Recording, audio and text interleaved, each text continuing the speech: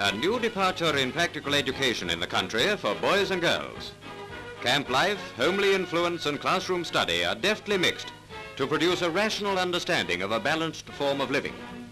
Geography and geometry take their place side by side with gardening. Education takes on a fuller meaning in this open-air experiment in Sussex, where they develop children according to their talents and inclinations. While the boys dig in the gardens, the girls are putting in some spade work for the time when they'll offer unburnt offerings to their husbands. The experiment is a joint enterprise between a national council corporation and local education authorities who aim at a sane and healthy outlook on the part of the boys and girls.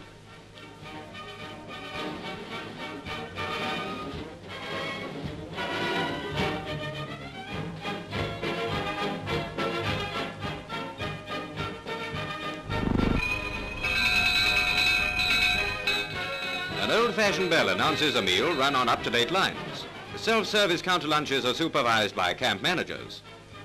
A solid foundation of a cut-off-the-joint-and-two veg is something they all take in. These citizens of the future get their education under novel conditions in the country. Oh, that was lovely. Just like Mother cooks it. This is the sort of school for me.